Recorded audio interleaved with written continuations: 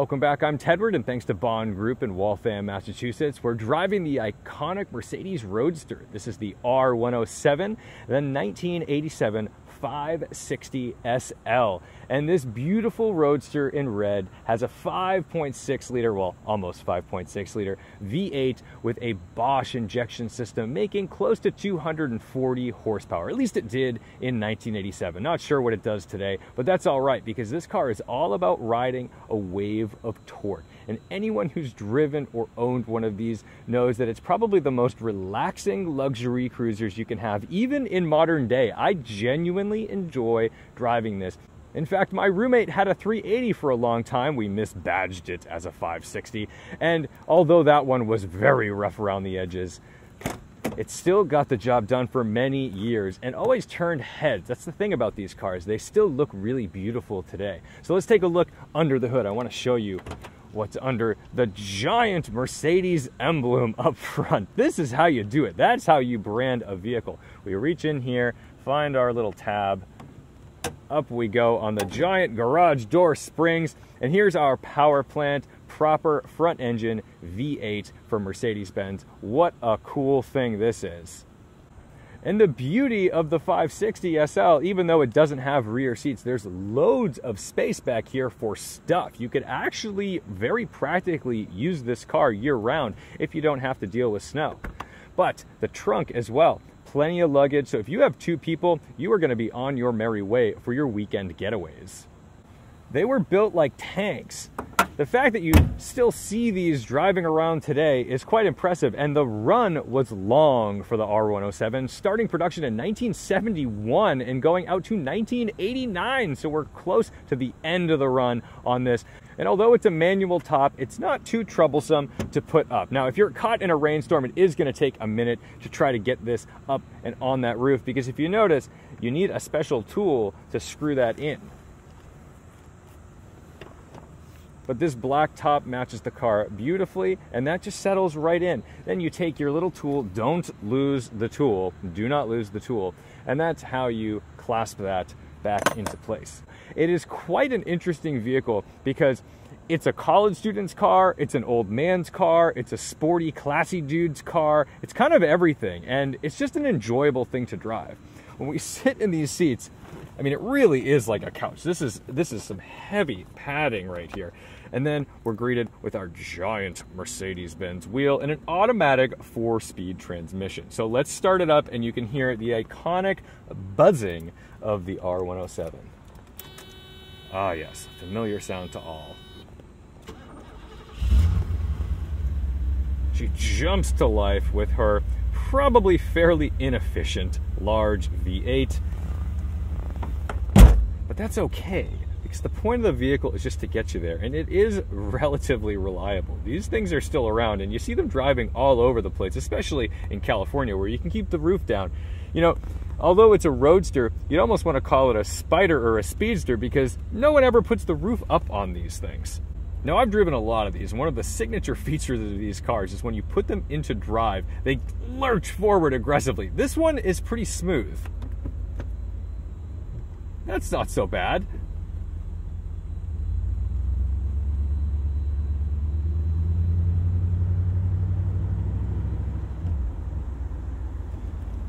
We have an incredible turning radius actually, but most notably a heavily assisted power steering system. So you don't need to put much effort into driving it, in addition to the fact that you've got this big giant wheel that gives you a whole bunch of leverage.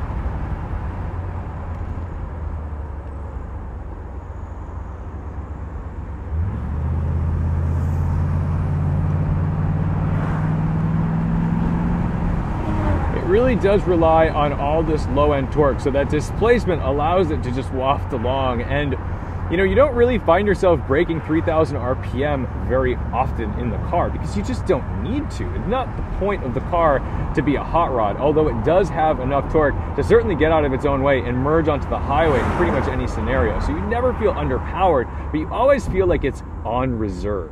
Let's go jump out to the highway, see how she cruises, and then we'll find some country back roads to really enjoy the top-down experience with our grumbly high-displacement V8.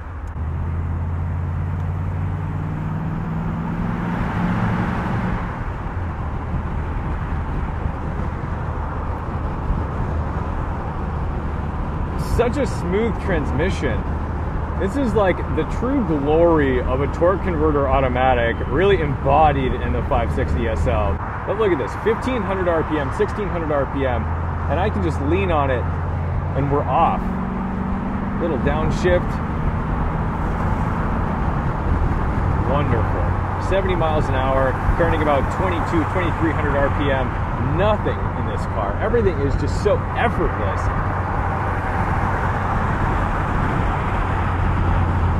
We've got our economy gauge, which is essentially just manifold pressure, but as we dive into the throttle, you'll see it go way down, telling us we're using lots of fuel. I'm pretty sure we're using lots of fuel, no matter what.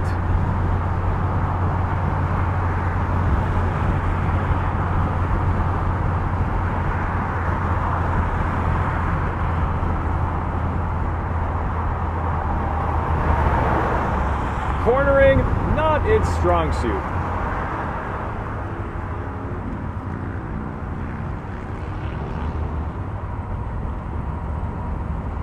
But it'll still do it. It's still an entertaining car to chuck into a corner. I mean, it's balanced for sure. There's just so much body roll, which I guess is its own entertainment. I love the way it idles. There's always a sense of impending torque.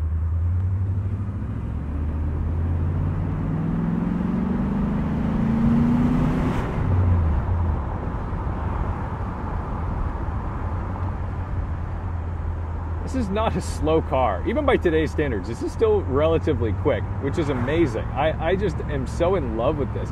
I would love to drive one of these every day in the summer because, you know, I love a convertible. You get to be out in nature, but not only that, because of the time that this was made, there's no nannies. There's not a whole lot in the way of safety, which, you know, for better or worse, gives us the visibility. You know, you've got a nice low rear end, so you can see everything behind you and to the side. And although it's still a bit of a lumbering couch, it always wants to go. You find yourself braking quite a bit in this car just because its default mode as it's coasting is to just continue moving. It wants to go. So you find yourself off throttle a lot and even on the brakes quite a bit.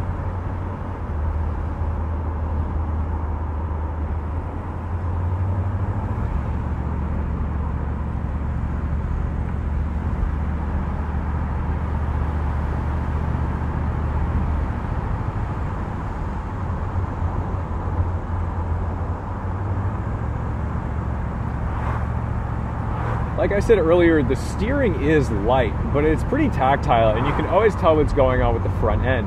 What's nice too, and this is weird, there's like a little bit of play. And it's not dead play. It's just that not a whole lot happens in about this much steering. And some might look at that and say, oh, well, that's no good. I want immediacy in my steering. But on the other hand, it's almost luxury play. It's like the way a Bentley or a Rolls Royce would have this little bit of play before it starts engaging those front wheels in an aggressive manner. And there's a real charm to that, because cruising around in this at safe, legal speeds is actually quite enjoyable.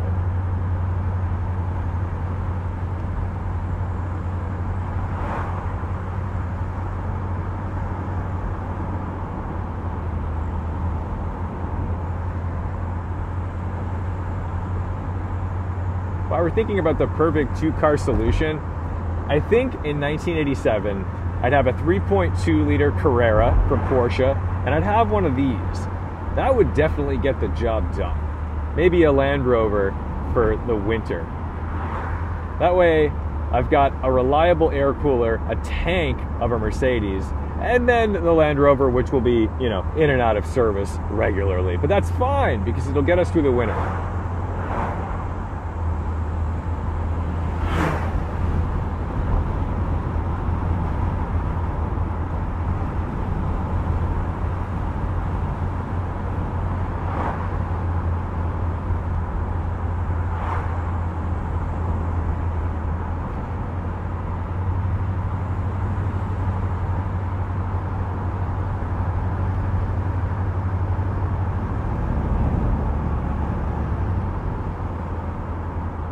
Starting to get a taste of fall here. Leaves already coming off the trees early September. Ooh, hoo, hoo.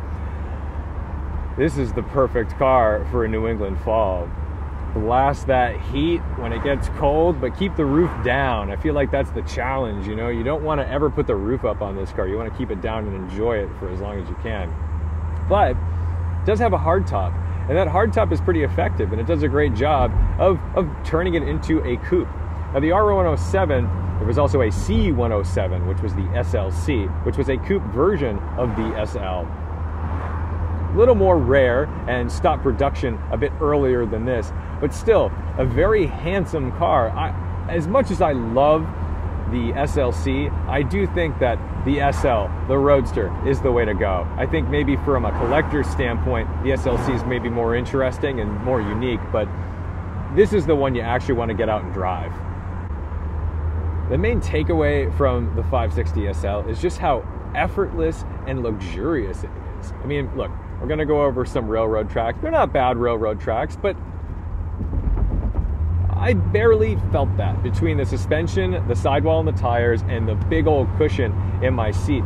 This is a really absorbing place to be, where it just takes away all of the challenges of your drive. It's very nice.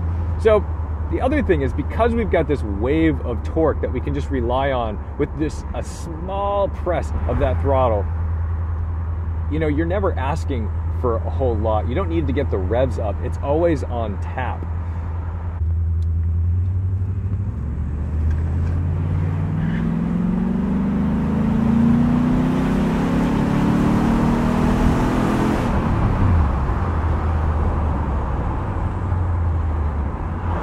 Exceptionally long gearing. We've got to wave to our old Mercedes friends, but it's a 4-speed, and that's really cool that because it's a 4-speed, it's not neutered because it has all this torque. So even though it's got these big long gears, it can still get out of its own way.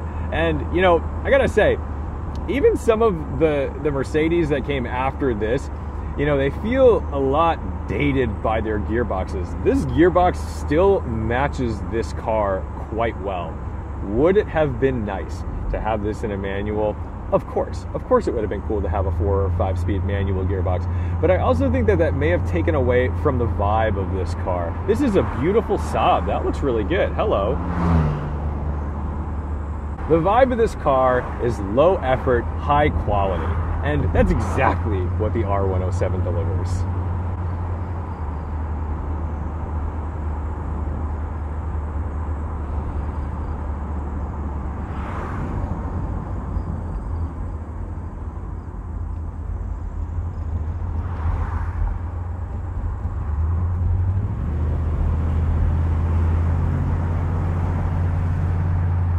And unlike, let's say, and I know it's crazy to compare, unlike Rolls-Royce and Bentley, which try to mask the sound of the powertrain, they really do try to silence everything.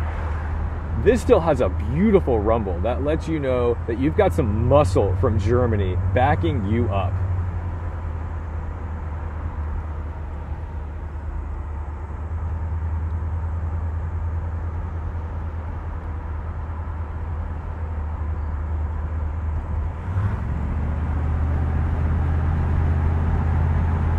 Now we've got a CRV in the way, we can't go crazy, but I am genuinely surprised at its athleticism. There's a lot of body roll, it's not out there to set lap times at all, but it actually can get around a corner and it's well balanced. So I do find that there's a lot of charm in the handling characteristics of the 560 SL.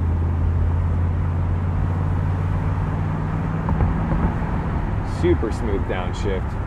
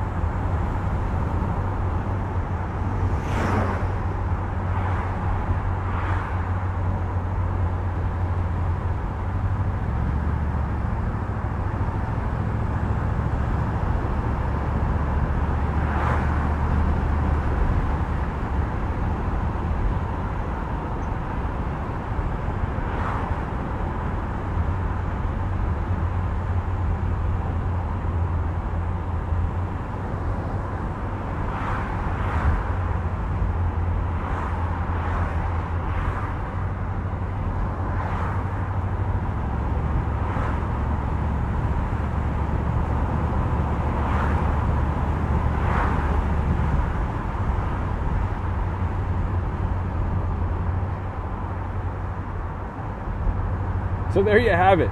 The Mercedes 560 SL, the R107 in 2021 is still it. It's still cool. It still looks great. People still appreciate seeing them on the road. I still appreciate driving them. And that's a great thing to have, a car that drives as good as it looks. And this is a phenomenal driver if you get yourself a good one. And The Weeknd, I think, just did a video with a bunch of these in a parking lot doing some formation driving, which was fun. So that tells me that even, I don't know if he's a car guy or not, but obviously it fit the aesthetic and it still looked cool enough for him to use.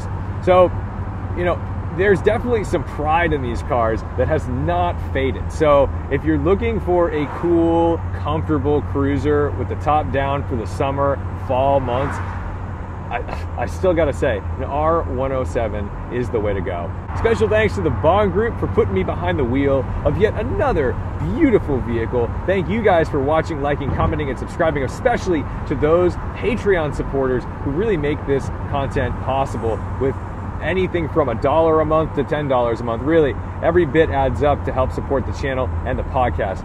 Don't forget to respect the drive, and I'll see you in the next one.